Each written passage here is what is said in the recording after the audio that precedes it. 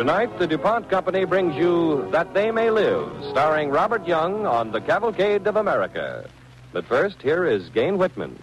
Would you like to have a home to match that up-and-doing feeling that comes with these crisp fall days? Try painting drab, dingy walls with DuPont Speed Easy and see how your home sparkles with new life. You can choose from white and 11 zestful colors. And Speed Easy is so easy to use. Thin it with water and apply over interior wall surfaces, right over wallpaper if you like, with a large brush or roller. It dries in an hour. It's economical, too. Less than $3 for one color for an average-sized room. Give your home a lift with Speed Easy, the really easy-to-use wall paint that is one of DuPont's better things for better living through chemistry.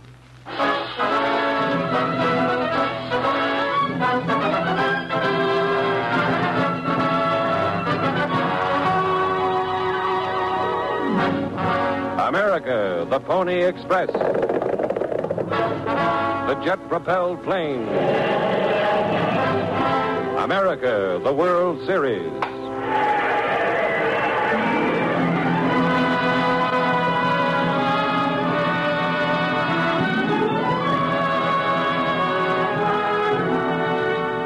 America means skyscrapers and haylofts, the crack of a pioneer's flintlock and the sound of the riveter's machine, the glow of a fireside and the outline of a church steeple against the midnight sky.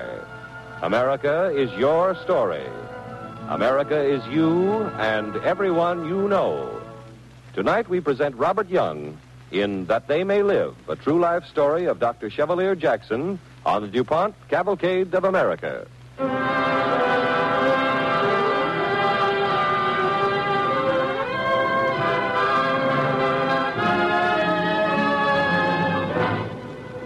Isn't there any hope for my child, Dr. Lansing? The safety pin he swallowed. Was it open or closed? Open. We have a baby. I was changing it while Arthur was playing behind me. I put the pin down for a second, and when I reached for it, it was gone. And then I saw Arthur's face. I see, Mrs. Harmon. Dr. Lansing, you're the best doctor in town. Can't you get the pin out? Mrs. Harmon, even if I could see the pin, there's no way to reach it. And even if there were some miraculous way of reaching it, still the child would die. No. Because no doctor on earth can draw an open safety pin from a bronchial tube. However, if you want to take a blind chance, you might try Dr. Eshcott's.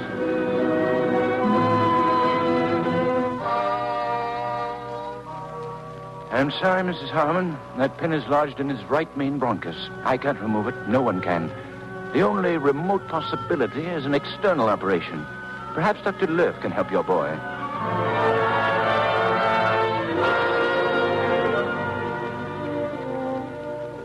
Dr. Löw, there must be something you can do. Mrs. Harmon, an operation would mean cutting through the ribs to get at the root of the lung. Oh, can't you do that? It would mean death on the table. I can't do it.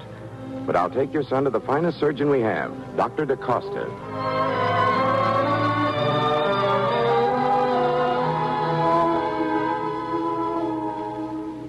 Dr. DaCosta, you're the last hope we have. I'm not even that.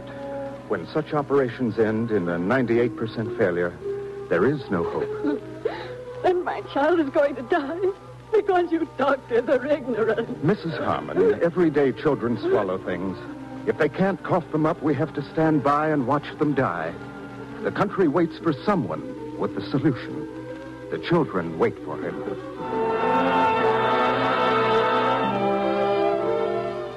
About this time, back in the 1880s, living with his parents on the fringe of Pittsburgh, was the 21-year-old Dr. Chevalier Jackson. Mother, come here. I've got news. I've made a decision. Well, that's fine, dear. I'm getting supper now, and we'll have it with the omelet. But it's a real decision, a big decision. Chev, if you want to help me while you're waiting, look, this bottle has the cork pushed in, and your father Mother. says... You can get it out, can't you? Mother, I'm going to London. It's such a pretty bottle. I wanted to use it... Where did you say you were going? London. London, England. London, England? Yes, Mother, to study. Oh. Watch out, you dropped the bottle. Here, give it to me. You mean you're going when you're older, when you've made some money? No, I'm going now. I've got the money. Chev Jackson, how can you say that when all you do is tramp from one house to the next, giving your services?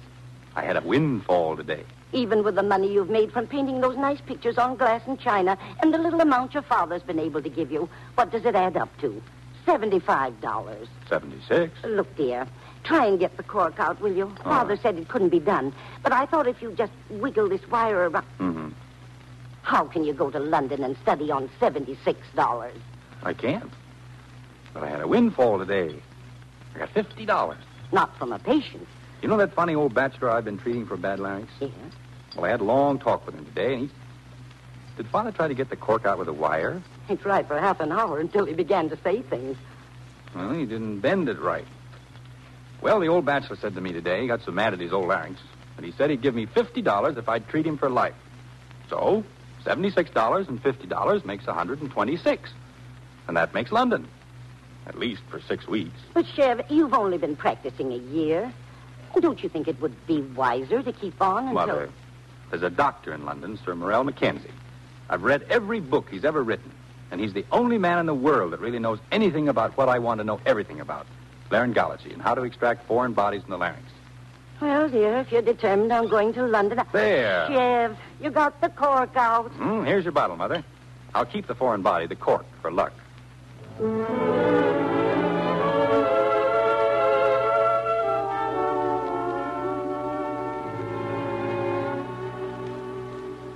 So this is goodbye, Dr. Jackson, eh? Yes, Dr. Mackenzie. I'm taking the 4 o'clock boat train. Well, I should have liked to have had you with us longer. Thank you, sir.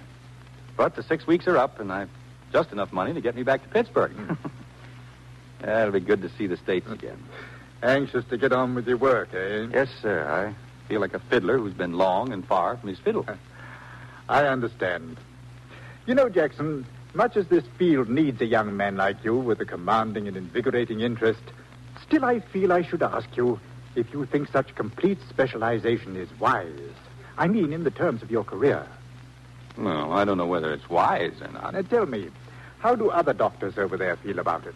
Well, the same as they do here, I suppose. They just don't approve of splitting medical practices all up into specialties. I see. Some of them come right out and say it's nothing but quackery. Exactly. That's why I wonder if it's wise for you Doctor, to... the only work I've done has been in the slums of Pittsburgh. There I've seen too many children choked to death for me to turn back now. I'm going to keep on with this if I never make a cent. Good. I just wanted to make sure that you knew that what's ahead of you is not going to be easy. Godspeed. Thank you, sir. You've been a great inspiration.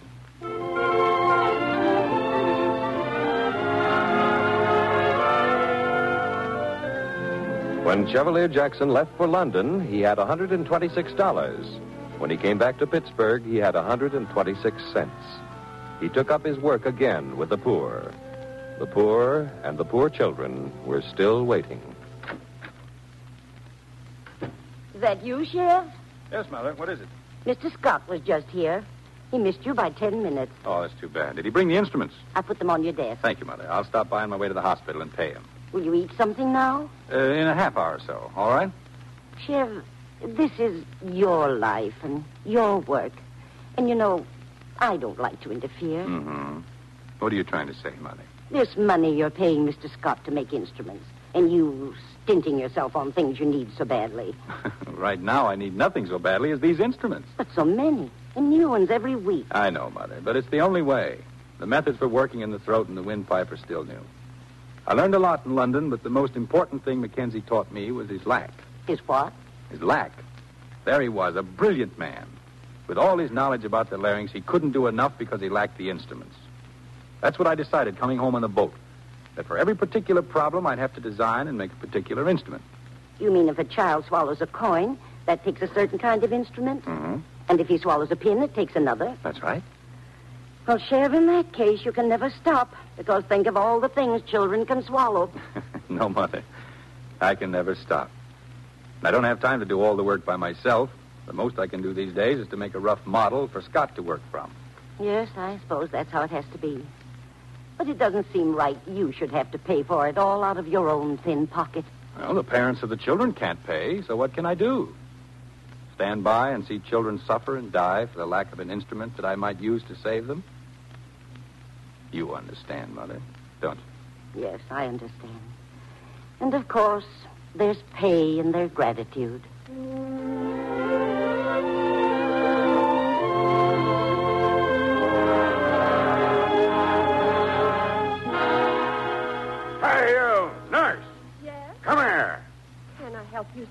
want my kid? Where's my kid? What's the child's name? Jim Tolan, that's what. Same as me. Well, if you'll excuse me, I'll find out about him. What you mean, find out about him? I know he's here. The old lady brung him in here, didn't she? What happened to your boy? Nothing much yet, lady. But plenty's going to happen when I lay my hands on him again. He swallowed a quarter. My money. And it's stuck in his throat. I beat him up good, I tell you, but it wouldn't come out.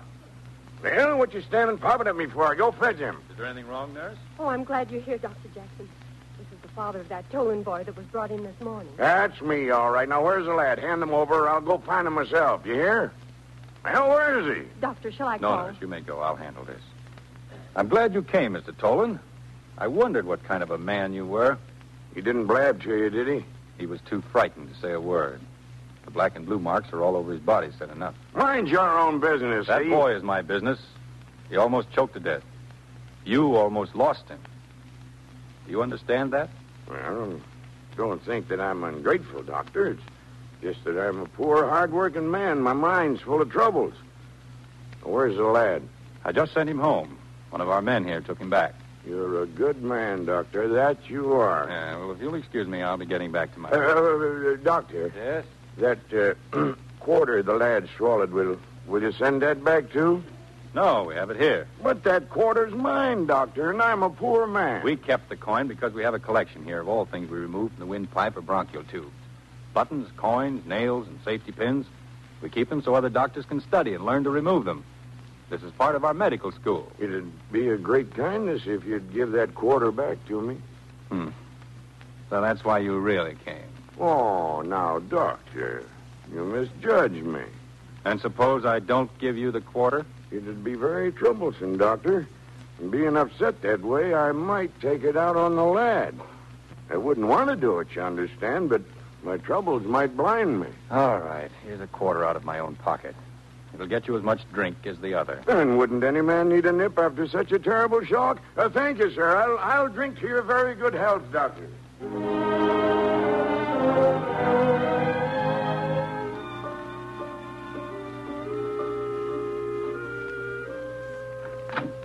Oh, forgive me for disturbing you, Mr. Scott. Oh, it's you, Dr. Jackson. Come in, please. I know it's very late, but I've just finished at the hospital. I had to see you tonight. Oh, please sit down, Doctor. I'll turn up the lamp. There. That's better. Now, what can I do for you? Here's a model of a new instrument that I've been working on for the past few months. I think it's practical now. I'd like you to make an instrument from this model. May I look it over? Oh, certainly. Here you are. It'll require very careful handling. It'll take a long time. Of course. Please start on it first thing in the morning. Scott, a child died today on the operating table. Oh, I'm very sorry to hear that, Doctor. One of your cases? No, but I might have one like it next week or next month. The child, a 2-year-old boy, had swallowed an open safety pin. Heaven preserve us and keep us. Oh, Scott, I wonder when parents will realize that a child's life is in danger when he plays with anything smaller than his fist. The pin finally came to rest in the bronchial tube, the center of the lung. Couldn't they get at it with their instruments, Doctor? The instruments were too crude for that extremely delicate work. With such crude instruments, about 30% of the cases that require working in the bronchial tubes result in death. That bad? Yes, that bad. Now you see why I've got to have this instrument as quickly as possible. It may save precious human lives.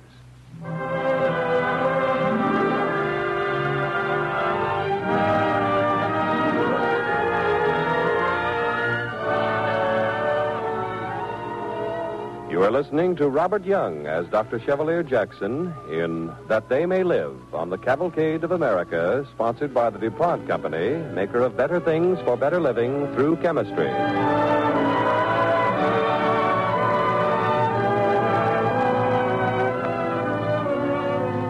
Ever since the 1880s, Dr. Chevalier Jackson has been working to design a tiny and delicate instrument called the bronchoscope. With this instrument, he hopes to remove all sorts of objects small children swallow. As the second part of our story opens, Dr. Jackson is in the office of Dr. English at the hospital. In Dr. English's hands is the now completed instrument, the bronchoscope. And this bronchoscope, Dr. Jackson, If you use it through the mouth, will it cut down the 30% failure we have now? I think so, Dr. English. And I can also show it's harmless, that it can be passed safely through the mouth into the bronchial tubes. But these are merely fundamentals. Our real problem now is a mechanical one. Mechanical? I'm afraid I don't quite follow. Well, mechanical in the sense that we have to know how to manipulate these swallowed objects so we can get them out of the bronchial tubes without injury to the tissues. Mm-hmm. And for this, the fingers of the operator must learn the feeling of the instruments against the living, moving bronchi. That's the problem. I should say it is. But I think we have the answer. We want your permission to start working on dogs. They won't be hurt. We'll give them anesthetic. Oh, I see. Well, that's good. It'll mean months of practice until our fingers acquire the necessary skill and delicacy. Then when a child comes to us, a child that swallowed an open safety pin, we hope we'll be able to do what's never yet been done.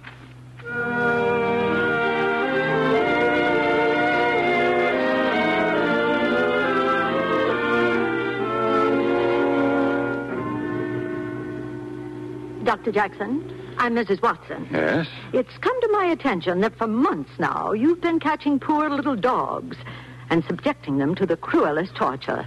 As for the dogs, yes, but as for the torture... No, of course I know how callous doctors become.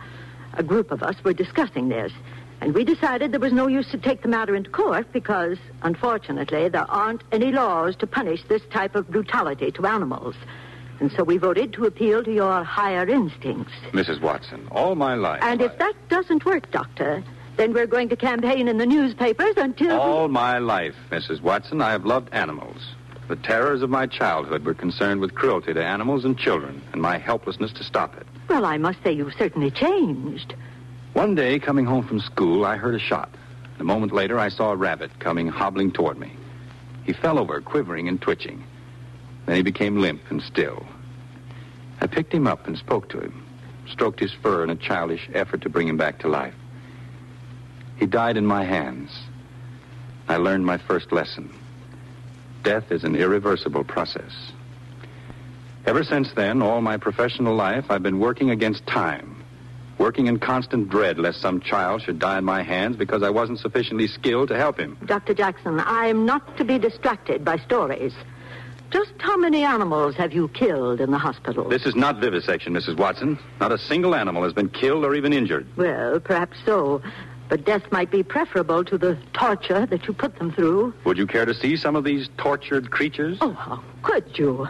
Are you entirely without feeling? I merely want you to see for yourself how healthy and well-fed these dogs are. Whenever we use them, they're under anesthetic.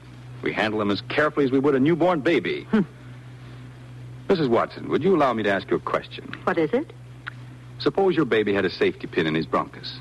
Suppose there were available only 2 physicians equal in every way with this one exception. One had never looked through a bronchoscope. The other had taken a course in bronchoscopy, including many safety pin removals from the living, moving bronchi of a dog. You needn't go on, Doctor. All I want to know is... Mrs. Watson, you'll have to excuse me. I'm still working against time. Against the time when the next child comes in and I attempt my first removal of an open safety pin. But wait a minute, Doctor. What answer shall I take back? If I succeed in removing the safety pin, then that, I think, will be answer enough. If I fail, then the answer is that I must keep on working with dogs as I have been. Good day, Mrs. Watson.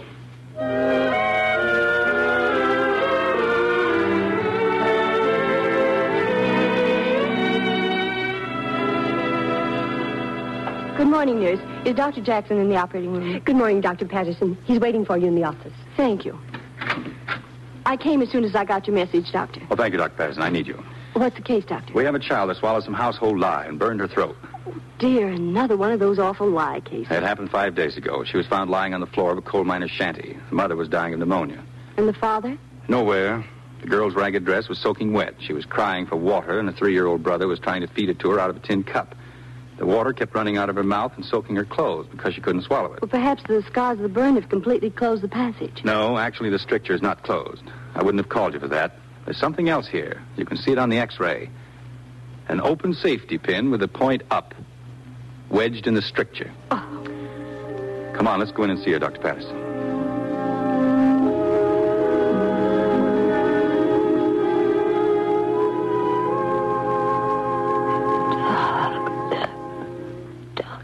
The poor child's afraid. She's trying to say something, Doctor. No, Susan, lie still. Don't try to speak, child.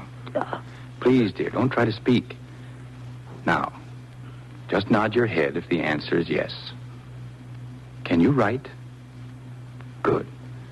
Dr. Patterson, a pad and pencil, please. Here you are, Doctor. Thank you. Here, Susan. Write what you want to tell me.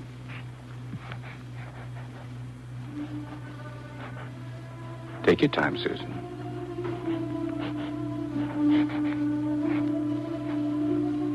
I don't spell good. No, you write and spell very well for a girl your age. Now, write what you wanted to say.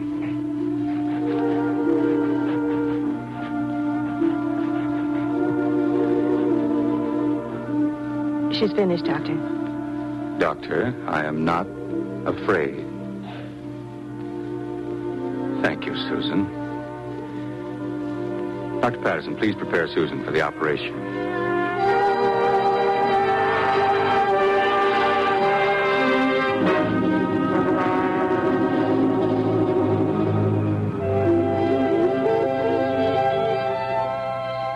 Dr. Jackson, the miracle has happened at last.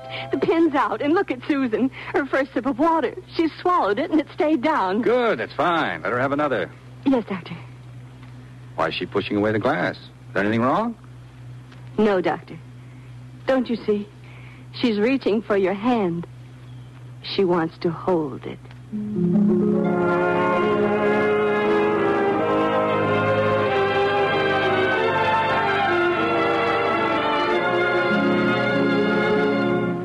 There was greatness in this man. As the years passed, Dr. Jackson became a prophet without a purse, but not without honor. Through the medical channels flowed the news of his work. Children sent home to die after the failure of other methods were brought to him and cured by the new technique. Back in the 1880s, 98% of the cases failed. Now, 98% of the cases were successful. Physicians came from all over the world to observe the new methods. And Dr. Jackson followed the path the world had beaten to his door. He followed the paths to Philadelphia, to New York, to Paris, Berlin, and London, to the 100 hospitals and clinics and medical schools, to the saving of 1,000 lives a year, to imparting to the young doctors of the world his life-defending skill and knowledge. And the late years of his life grew crowded with honors.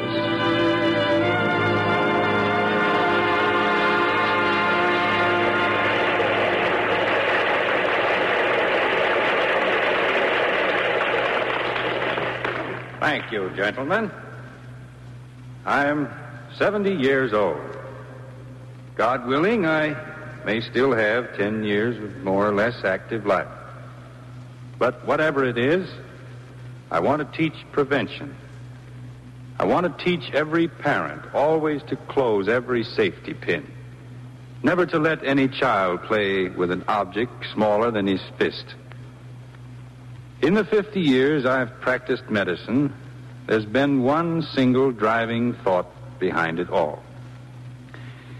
That human life, particularly the lives of our children, is our nation's most precious possession. The children are America's future.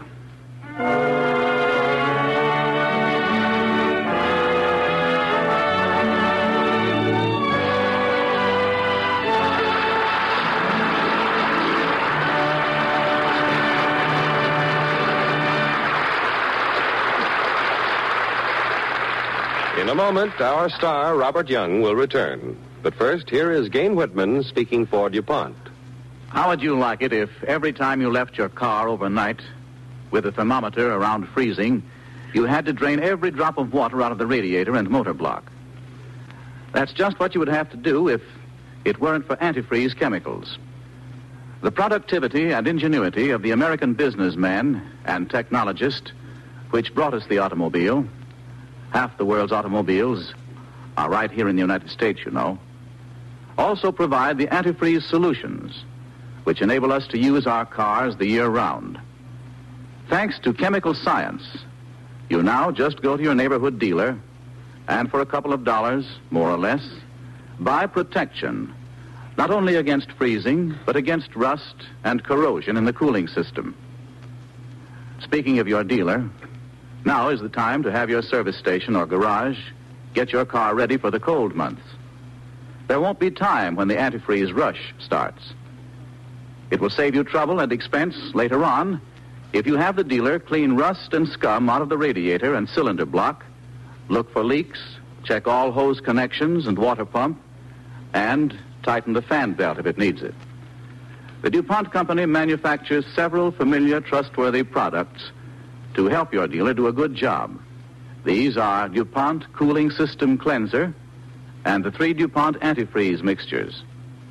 In the low-price field, there are DuPont Zerone and DuPont 5-Star. For those who want an antifreeze that's non-evaporating, there is DuPont Zerex at $2.65 a gallon. All 3 DuPont antifreeze solutions, 5-Star, Zerone, and Zerex, are so prepared chemically that they help keep rust from forming in the cooling system of your car. Providing convenience and comfort at low cost, they are notable examples of the DuPont Company's better things for better living through chemistry.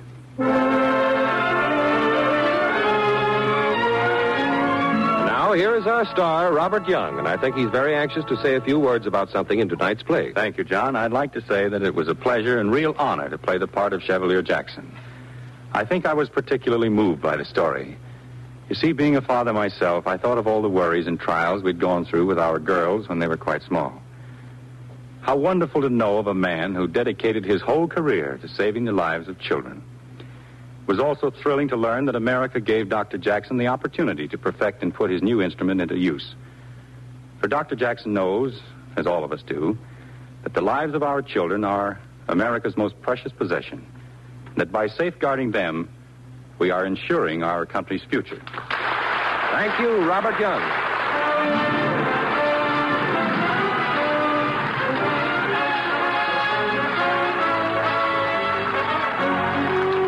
Next week, the DuPont Cavalcade brings you Agnes Moorehead in The Hickory Tree. Taking place during the early days of the Revolutionary War, it's the inspiring story of a courageous mother who stood ready to sacrifice her sons for her country.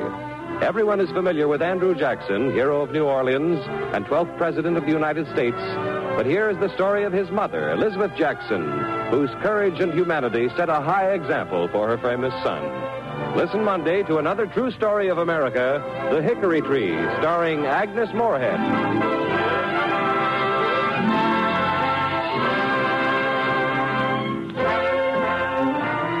Robert Young will soon be seen in the RKO picture Lady Luck. The music for tonight's DuPont Cavalcade was composed and conducted by Robert Armbruster.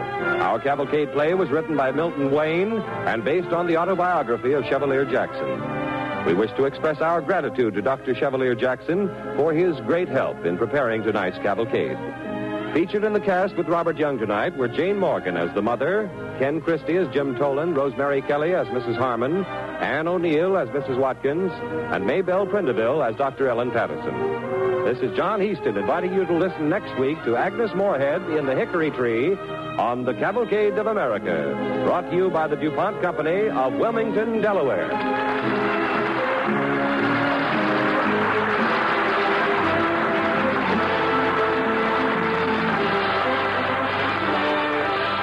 This is NBC, the National Broadcasting Company.